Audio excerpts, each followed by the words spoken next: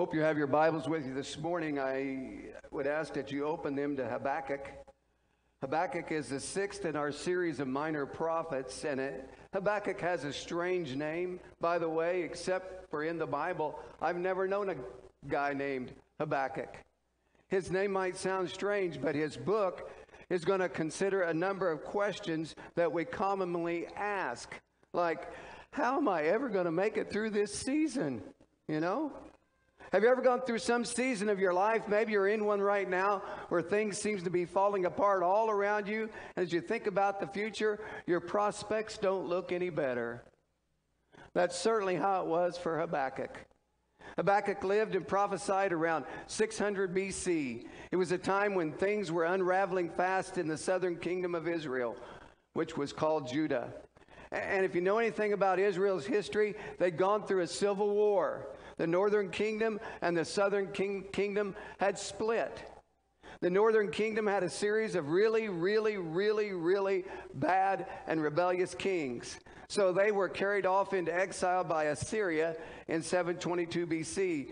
But then after that, Judah began to have her own series of bad political leaders and a time of spiritual decline. And so God sent a drought that devastated the land to the point that their fields were producing little to no fruit. Their cattle had either all starved to death or been stolen.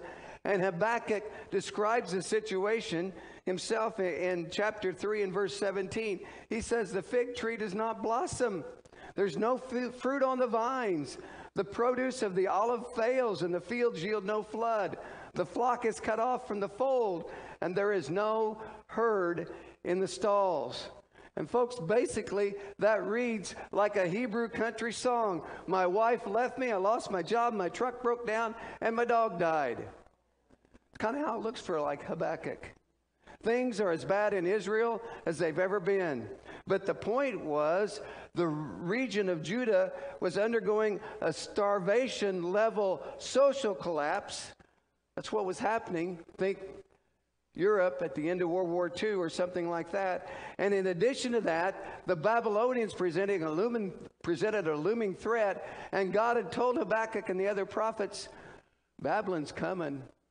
They're going to invade you, and they're going to destroy, and then they would carry the rest of their survivors away captive. So Habakkuk asked, God, how are we going to make it? Now, folks, that was a situation they were in. And maybe you're in a situation, not the same, of course. Maybe you've got a really bad medical diagnosis, or maybe you're going through a really tough time in your marriage, or maybe you're entering a season of financial difficulty and you don't know how you're going to get out of it. Or maybe you have an adult child that is not only not following after God, he or she is living a lifestyle that's totally at odds with what you believe. The book of Habakkuk was written for you, which leads to a second question that Habakkuk asked in this book. God, where are you? I thought you loved us. Listen to Habakkuk's opening statement and see if you relate to this. How long, O Lord, must I call for help, but you do not listen, or cry out to you violence, but you do not save? Why do you make me look at injustice? Why do you tolerate wrong? Destruction and violence are before me. There is strife and conflict abounds. Do you see that word tolerate? Some versions say you look idly by. You idly look at wrong. Do you ever dare to think that God just seems to sit idly by while you suffer? And sometimes people wonder, God, are you even there? Sometimes our life feels like a really depressing TV series with one thing after another going wrong, and we wonder, how can those writers come up with some way to pull it all back together in the end, and it's all going to make sense? Is there ever going to be a happy ending to anything going on in my life? But sometimes you wonder, is life going to turn out like that? Shakespeare said, life is a tale told by an idiot, sound and fury signifying nothing. No happy ending, no redeeming purpose in all that has happened. Which leads to a third question that Habakkuk asked. God, we're going to get to that one question again. How is this fair? See, Babylon, who was going to cause Israel all these problems, catch this, was much more wicked, and they were much more ungodly than Israel. So Habakkuk asked, God, how is it fair that we go through this while Babylon gets off scot-free? Everything they touch kind of works out for Babylon while we get terrorized. They get blessed. How's this fair, God? I thought you were just.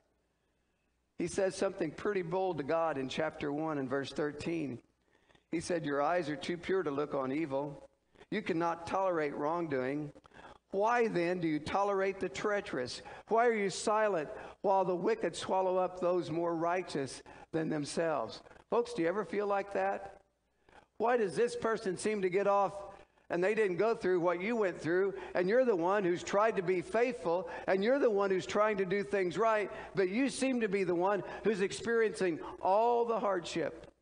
Those are questions that a lot of Christians ask. Folks, the book of Habakkuk is unusual in that it is not a sermon written to a nation like most of the other prophets gave. Instead, this is simply just a conversation between Habakkuk and God that Habakkuk wrote down later for us. And in the book, Habakkuk's going to present a series of complaints. And after he gives his complaints, he's going to say in chapter 2 and verse 1, I will take my stand at my watchpost and station myself on the tower and look out to see what he will say to me and what answer I am to give when I'm rebuked.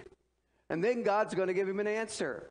And Habakkuk is going to argue back with God, and God is going to answer him again and flex his cosmic muscles a little bit, and Habakkuk is going to be still. But as he does, he's going to offer one of the greatest statements of faith ever recorded in the Bible. And this book kind of gives us a glimpse in how faith grows. Rather than simply telling us what God says, the writer opens up his heart and lets us learn from his own struggle. Folks, several of the Psalms are like that. The book of Job is that way. You're just getting a recounting of the struggle. One of the other minor prophets is this way also.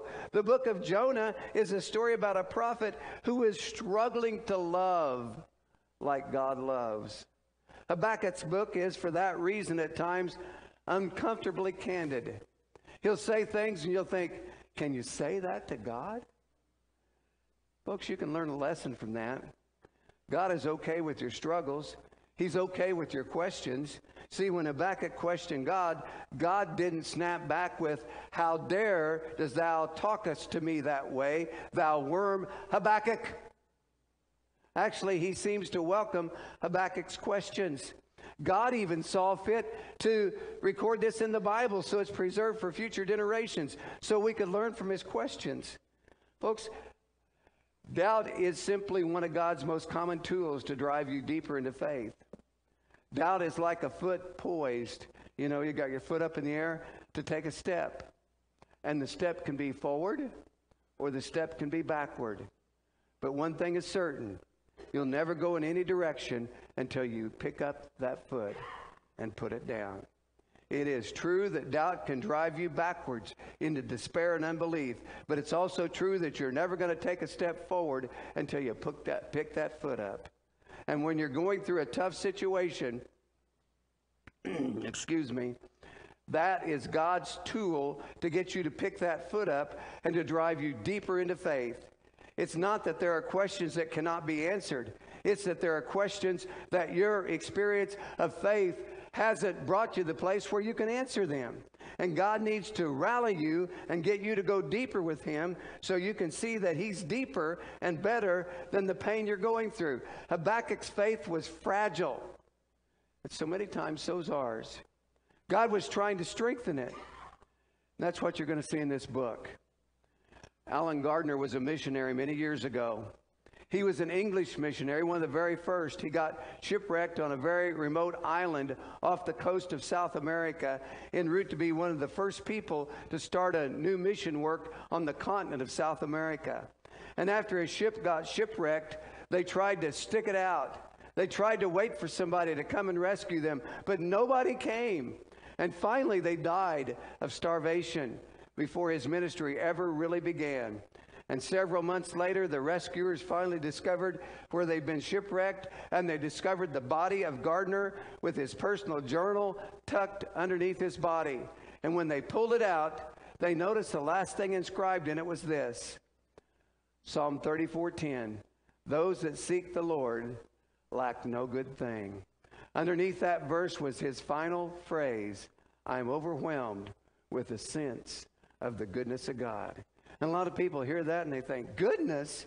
How could you talk about the goodness of God at a time like that? Is that what you've been thinking about when you've been saying things to God like, God, I'm scared. God, I'm angry. God, why have you forsaken me? I was just trying to do what you wanted.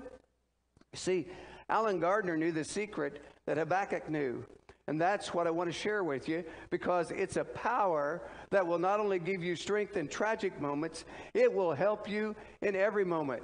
And it's one word, and it's the word hope. It's the most powerful force on the planet. Folks, there is a legendary experiment that was conducted at Johns Hopkins University several years ago, in which a researcher was trying to determine how long a rat could swim. And if you just took rats and you threw them in the water in like a big jar or maybe a 5-gallon bucket, they could only last for 10 minutes before they gave up strength and they drowned.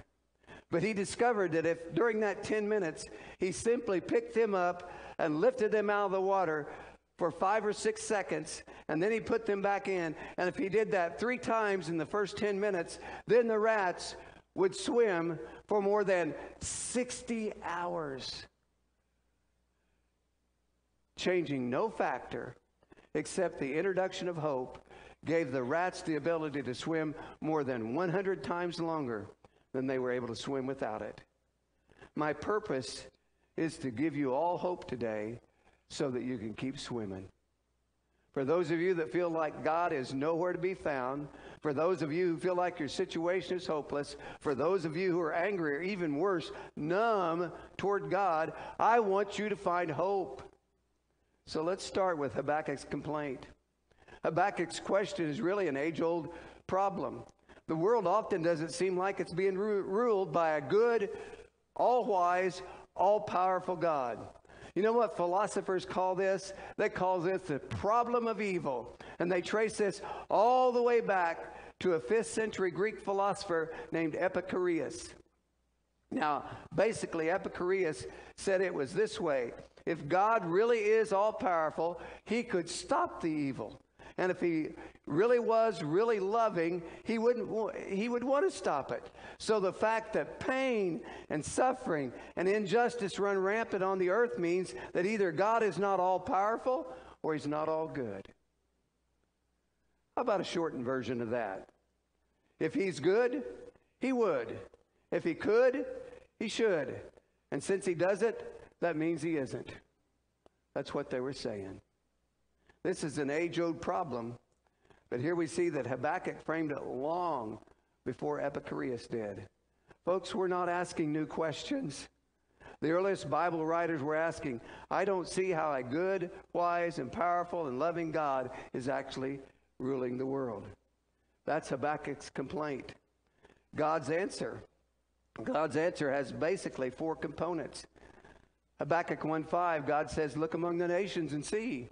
Wonder and be astounded, for I'm doing a work in your days that you would not believe if I told.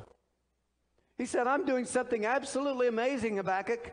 I've got a much bigger plan than you realize. In the invasion of the Babylonians, I'm going to set up a situation that will more clearly display the rescuing work of my son. It is beyond anything you could understand at this moment, to the point that you wouldn't believe it even if I told you.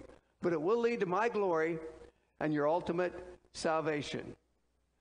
The second component, Habakkuk 2:14. He says, for the earth will be filled with the knowledge of the glory of the Lord as the water covers the sea. The bigger thing that I'm doing is covering the earth with the knowledge of my glory, which, Habakkuk, may not seem as important to you as having herds in your stalls or having bumper crops, but that is ultimately going to be a turn of events. And this turn of events is going to lead to a lot more people coming to salvation. Here's the third component. Habakkuk 2:4. The righteous shall live by his faith. Habakkuk, if you're going to walk with me in the world, it will have to be by faith, which means you must acknowledge there's a number of things you won't be able to fully see yet. And the fourth component is this, Habakkuk 2:20.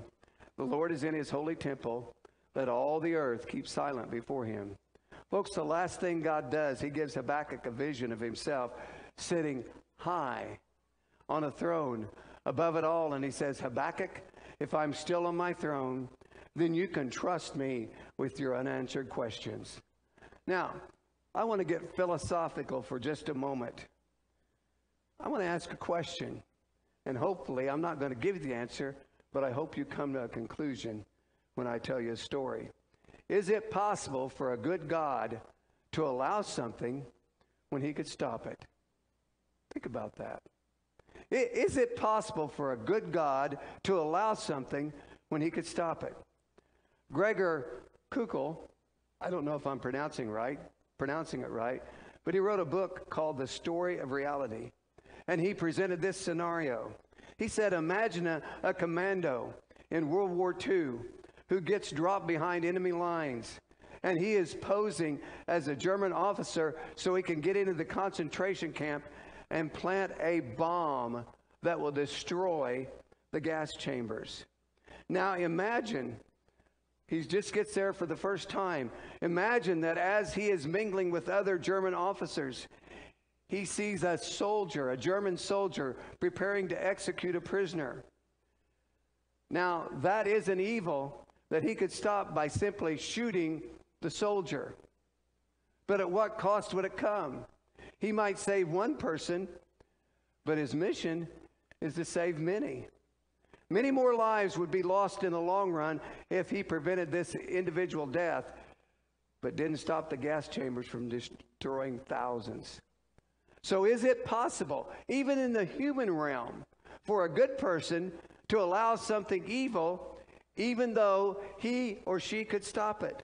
Of course it is. He might allow a lesser evil in order to prevent an even greater one. This is a different illustration, but it's one that's happened to a lot of you. This is a personal illustration. On July the 5th, 2000, at the Indiana University Medical Center in Indianapolis, I had the second surgery for a cancer that had spread around my throat. And my surgeon was named Dr. Weisberger. He was very good, and he knew he was very good. You ever met a doctor like that?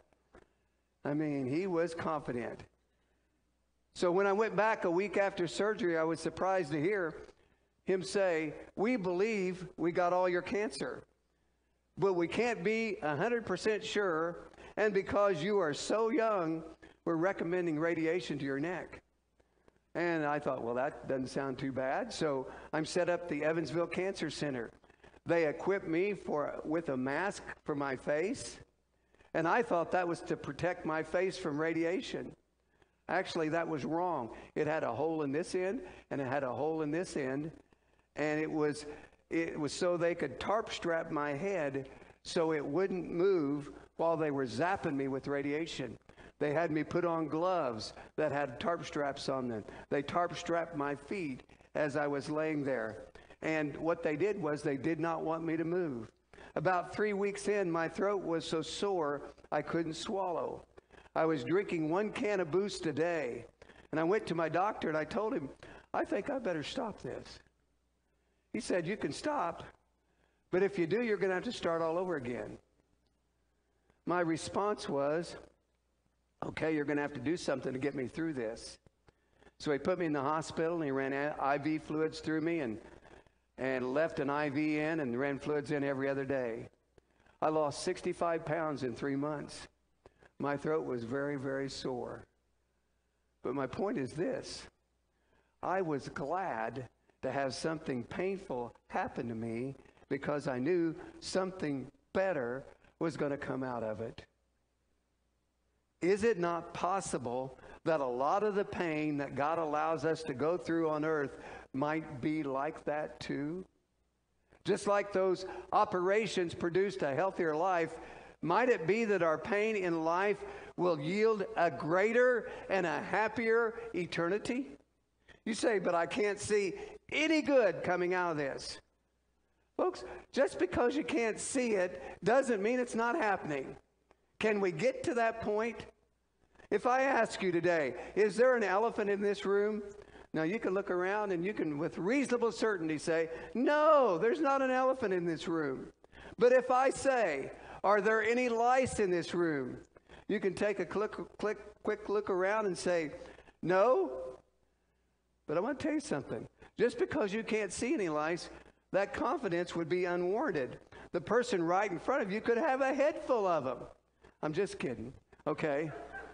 But I want to warn, the next person that scratches their head is going to be looked at with suspicion, okay? The point is this. Catch this. Understanding all the purposes of an all-wise God might be more like locating fleas than spotting elephants. One preacher said, great one, at any given point, and you need to understand this is the best I got for you today. At any given point, God is doing about 10,000 different things in your life, and you're aware of about 3 of them. Folks, He's God. I'm not. And neither are you.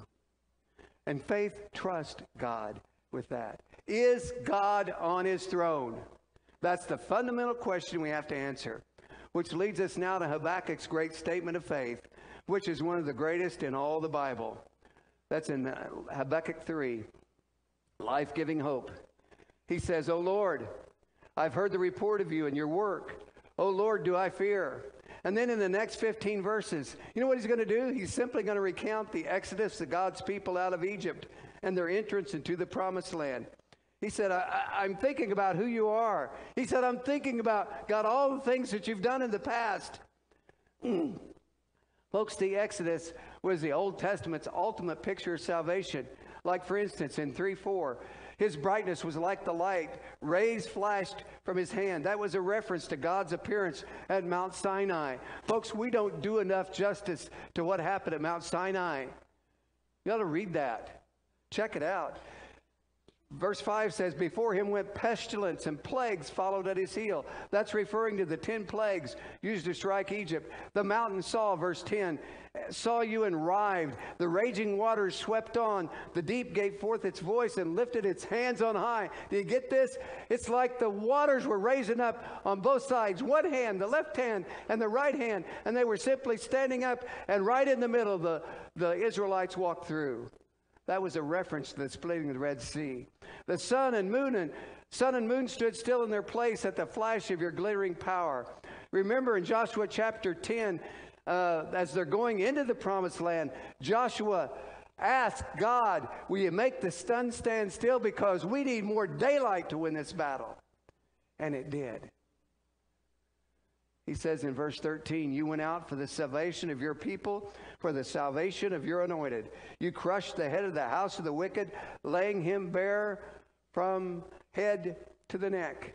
That's referring to how God brought the most powerful man in the world down to his knees, the Pharaoh of Egypt. So here's what happens. Habakkuk meditates for 15 verses, and that meditation is going to remind him of several things. First thing it reminds him of is, first, in reality, we are not really innocent people who are suffering. I hate to tell you this, I am not innocent. In the Exodus, God was delivering his people from slavery, and folks, their captivity in Egypt was a picture sometimes of the self-imposed slavery of sin. God did not create us to suffer, but we as a race, the human race, put that on ourselves by rejecting God. And by the way, I have participated in that rebellion. I'm pretty sure you have too. Let me be clear here. I'm not saying that particular bad thing in your life, I'm not saying that bad things in your life are happening because you sinned at some point, as if God is saying, you know, you did this back in high school and I'm going to pay you back for that. What I am saying is that suffering in general, everybody's, exists in the world because the human race sinned, which we've all done. Which means that none of us can ever really point our finger at God and say, God, I don't deserve any of this. Our sin warranted eternal death. So the fact that you woke up this morning and experienced sunshine on your face and breath in your lungs is a bestowal of mercy. In Luke chapter 13, a tower fell on 18 Israelites and killed them. And the people asked Jesus, were they more wicked than others? Is that why they were killed? And Jesus said, no, not really. But unless you repent, you're all going to perish. In other words, the question is, why did the tower fall on those 18? When he says the question should have been, why didn't the tower fall on you too? We come to God with this question. Why are bad things happening to good people? And God says, all have sinned and fall short of my glory, and the wages of sin is death, and there's none righteous, not even one. So the question is not, why do bad things happen to good people? It is why are good things still happening to bad people? R.C. Sproul was asked, why do bad things happen to good people? He said, well, when I meet a good people, I will let you know. Habakkuk realizes we got a lot of suffering in this world because we live in a sinful, fallen world. The next time you're suffering or somebody else is suffering, repeat that. We live in a sinful, fallen world. Secondly, Habakkuk's meditation reminds him God's not short on power. God manipulated the most powerful nations in the world at will. He split rivers in two. He made the sun stand still at night. It remained light so the Israelites could fight and win a battle. He's not limited by anything. And thirdly, God's not given up on us. God delivered his people for a purpose. He delivered his nation for a purpose. And it wasn't to bring us out into the wilderness and die for the Egyptians or for the Israelites, and he's not ever going to let the purpose he has for us go, so I can still be confident that the God who delivered us is still working in us today. So after meditating on those things, Habakkuk says, verse 16, I hear, my body trembles, my lips quiver at the sound. Rottenness enters into my bones, my legs tremble beneath me. He is still in fear about what is to come.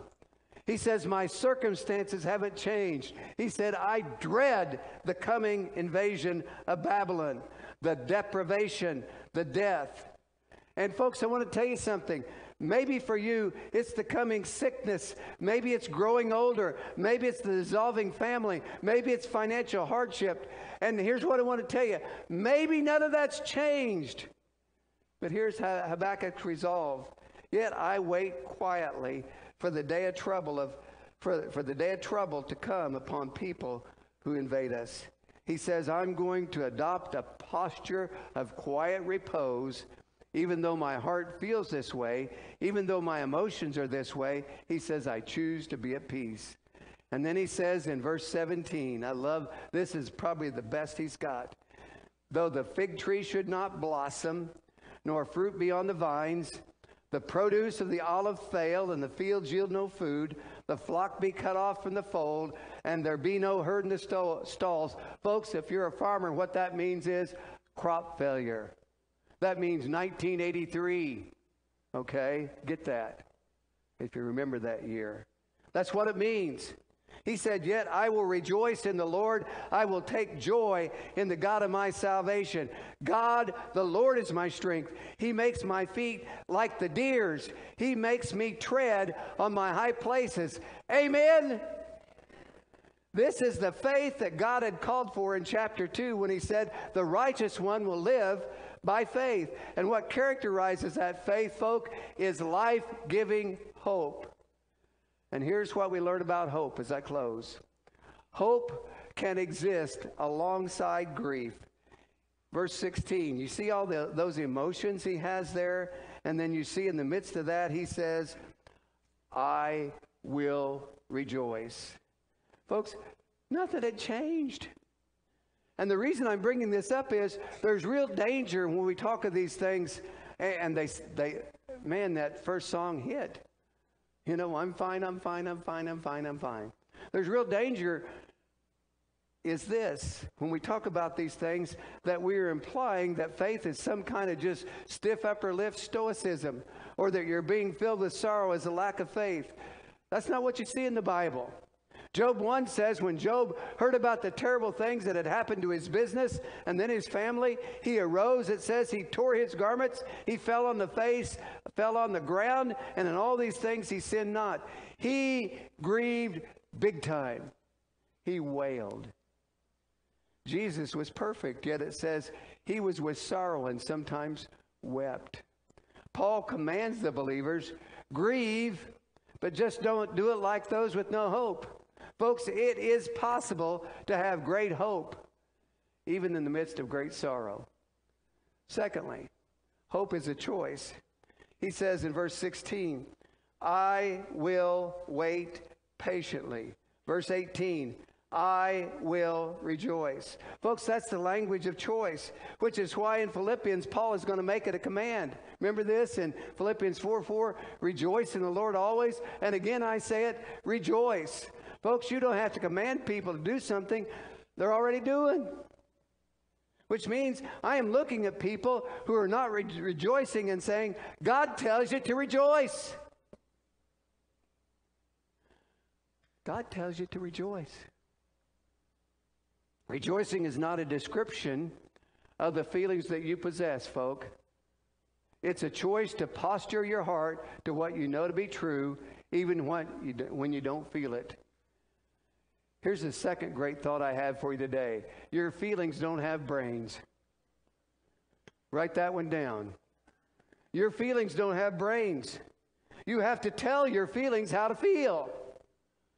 You can't command yourself to be happy, but what you can do is explain to yourself why you should be happy, what good things you've got, and why your emotions are not being truthful to you. When you're going through it, folk, what you need to do is to get down and in your mind and in your heart, make a list of all how God has been so good to you. See, faith realizes that it possesses something in God that is deeper and better than anything else that life can give, and something more secure than anything death can take away. So hope comes from remembering and repeating. Folks, we need to learn a lesson from Habakkuk, how he rehearsed the Exodus. The Bible never tells you anything just once, hardly, does it? It repeats it over and over. Psalm 103, bless the Lord, O my soul, and forget not all his benefits. You know what he does then? He goes over all his benefits. And your spiritual health will be directly determined by how often you review the benefits of your salvation and the God behind it all. Look, I'll be honest with you. I don't flatter myself that any one sermon of mine will sustain you for the rest of your life. This sermon might get you to noon. You understand what I'm saying? And then you're going to have to review the ways and the glory of God.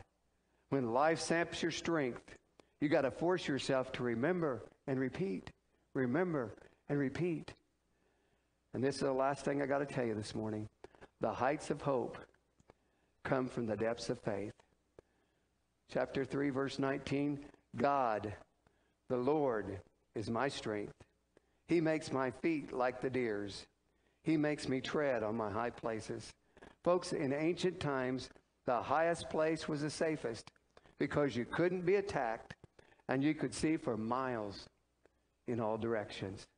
When God becomes your strength, when God becomes your joy, that is what you'll be like. You'll have a joy safely above what pain or distress or death or disappointment can destroy, and you won't stumble even in the toughest seasons of life. See, here's the deal.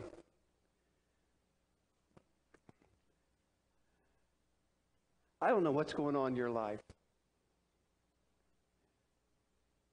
And for the most part, you don't either. God's doing things that you've never even thought about. He's working on you.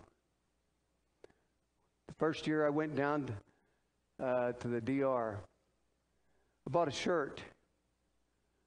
And on the back, it had a guy doing some carpentry work. And it said,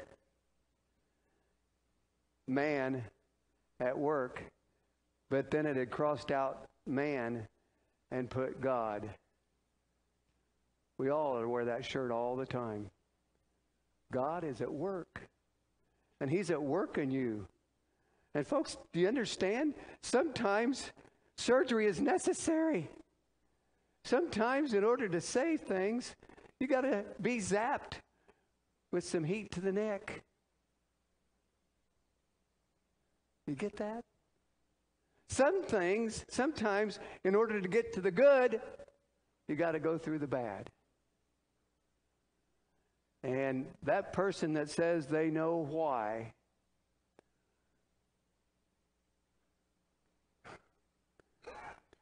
I'll just say it this way. Don't ever attempt to explain why to somebody, because you're not God. And I'm not either.